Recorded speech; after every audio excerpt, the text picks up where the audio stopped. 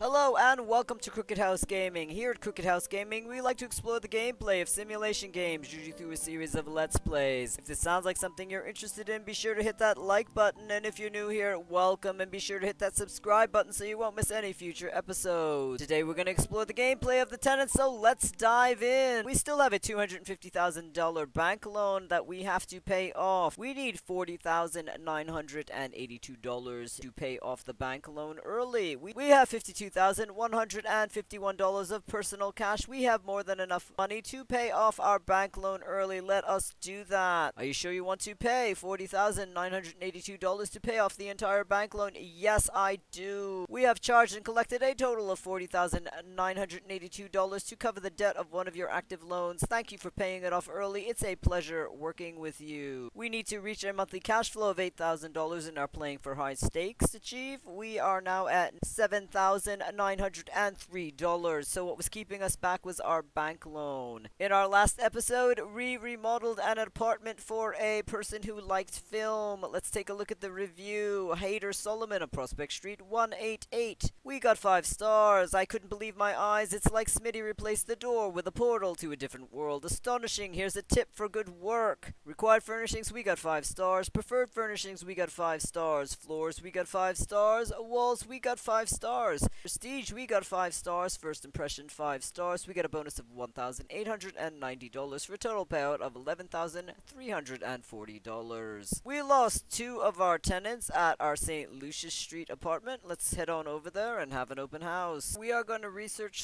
Sean Ponce, and for some strange reason, we cannot have an open house at this flat, and I do not know why. So, let me exit the game for a minute.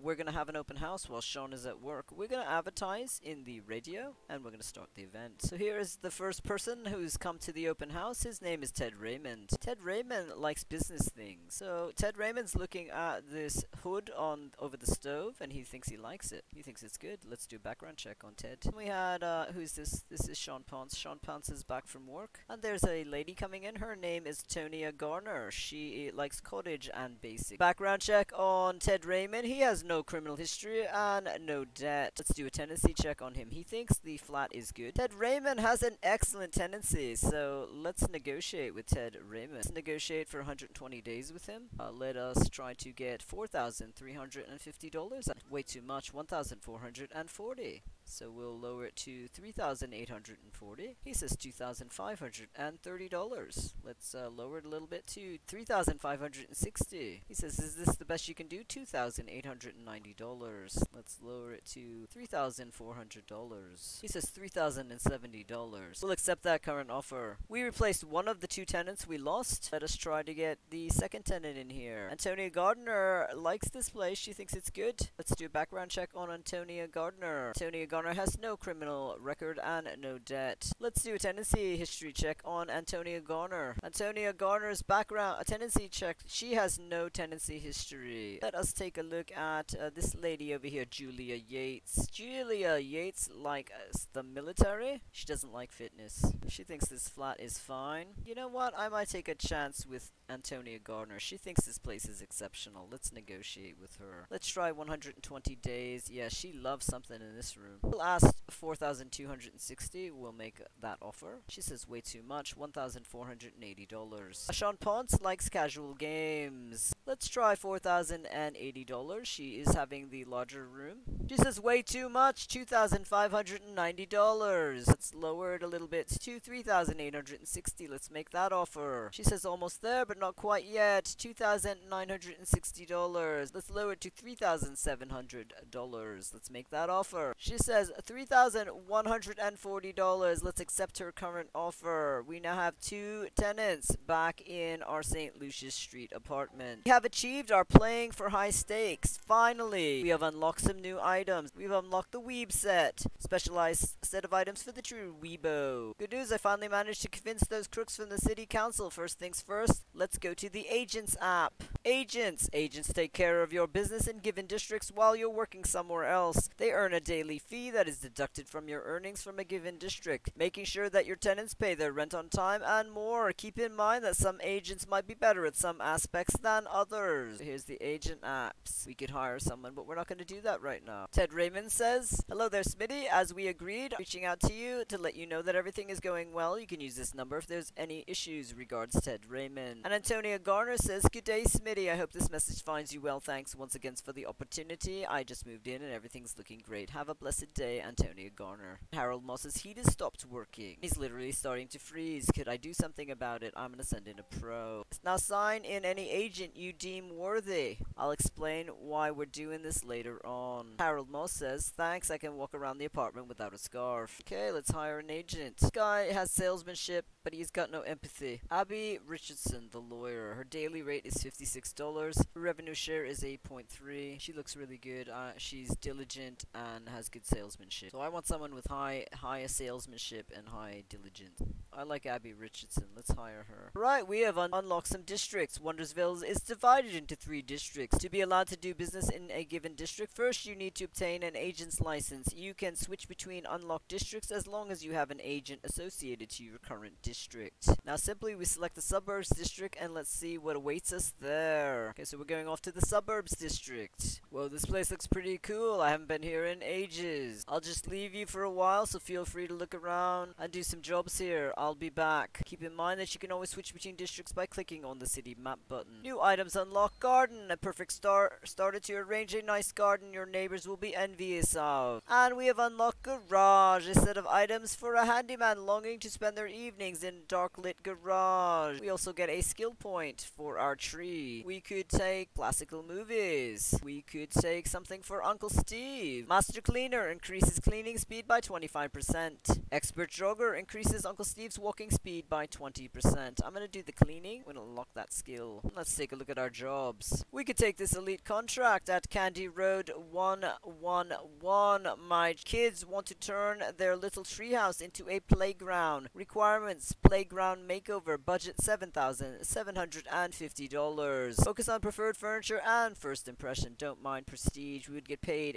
$8,150. Let's accept that job. That'll be our first job here in the suburbs. Let's head on over to Candy Road. Here we are at Candy Road 111. Let's begin the renovation. Ho ho, who's this? Oh right, I've been waiting for you. As I mentioned in the job listing, I need you to finish the treehouse for my kids as the weather seems to be clearing up. They want to have their own private playground in here, and I'm no good with hardware tools, but I do know what fun looks like. Let me show you what I want, and you do your magic. Oh, and one more thing. We're not on the best of terms with our neighbors, so could you mind the noise? Don't want them kicking up a fuss about it. Some reason they don't appreciate people having fun. Imagine, huh? We're gonna send Uncle Steve in to begin the cleaning. Uncle Steve, come on in here and try to restore this slide. Try to clean that up. Try to repair this climbing wall. Try to restore that. Try to restore whatever that is. Clean that up. I did a treehouse renovation job last season, and I don't believe you could actually go out on the balcony. Okay, Uncle Steve, sell that beanbag and head on out. He wants us to focus on the preferred furnishings and the first impression. He dislikes rustic, he likes contemporary and gaming. He wants a hardwood floor in here, so let's take a look at the hardwood floors. So we want gaming and contemporary. We'll do this pine tavern floor. We'll do this golden yellow wall. He wants a wall shelf. This one was provided by the client. It takes a lot of space. Can we do a contemporary wall shelf outside? Will it let us put things on the walls out here? It will. So we'll put a contemporary wall shelf right there, and a contemporary wall shelf right there. I wonder if we can change. Why can't you do that? I'm gonna change the color variant. Put this contemporary wall shelf right there. So we get some temporary wall shelves outside. Wait, it's telling me what? It's a wall shelf. Okay, so that's not counting. Let's move it inside. Is it counting there? It does. We only need one. We need wall decor. Put that right there. Can I move this over here? Can I move this calendar right there? Will it fit on the wall? It will. Look at the tiny little wall. The slide outside doesn't count. Slide has to be inside. I'll move the slide inside. We need a table. We're going to use this T-bone table. Put that right there. We need a chessboard. We'll put that right there. We need a game board. That's a game board stack. Does it count? Doesn't say that we need any sort of chairs over here. Move the slide. The slide right there. What are you complaining about? Something's blocking the path. Put this over here. The foosball table in here, which they called a football table. We will put that up right there. Yeah, I'm gonna put the slide right here. Nothing's blocking it. I'm moving the foosball table over here. Nothing's blocking it. We need darts. I'm gonna move the radiator. I'll put the dartboard right there. What's blocking it? Slide? Slide is not being cooperative. We need 2 posters. Put the Hug Me poster right over here. We need 1 more poster with these zombie muffins. There we go. We have met all the requirements, but the design of our place is not that great. I'll move that right there, and I will move the slide over here. Looks like the lease is of one of your tenants, Anya McLean. Current rent $1,428. Is feeling rather, is coming to an end. Do you want me to try to negotiate an extension on your behalf? Yeah, do it. Right, driving on over right now as we speak. The rent that Anya McLean is currently paying is $1,428. Let's see if this agent gets that or better. The prestige of the playground is D out of B. They don't care about the prestige, but I do. So what can we put in here that might improve the rating of this place? Let's put this Rubik's Cube on the table. Ooh, she got more money for me. Okay, looks like we got an extension of 120 days. The new rent is $1,528. So I'm just looking for things that could improve our rating in here. Can I change the color variant on this? We'll do that.